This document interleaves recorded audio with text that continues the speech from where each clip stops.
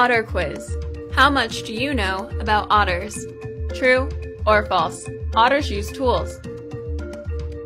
This is true. They will take rocks and use them to crack open the shells of clams and snails so that they can eat them. Can otters communicate with each other? Yes. Otters communicate with each other. Giant otters will call to each other if they are separated from their group, and they can recognize the calls of their individual group members. How many species of otters are there? 8, 10, or 13?